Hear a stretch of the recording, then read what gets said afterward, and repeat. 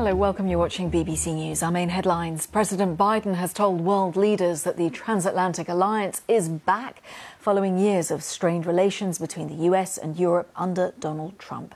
Addressing the annual Munich Security Conference, Mr. Biden said that he's seeking to re-establish the United States as leader of the West against what he called a global assault on democracy.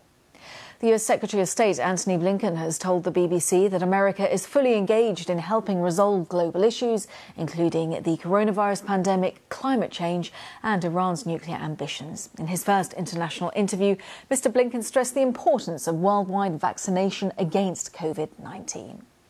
NASA has released new images sent back from Mars taken by its Perseverance rover. They show the surface in detail and the robot heading down to land on the red planet.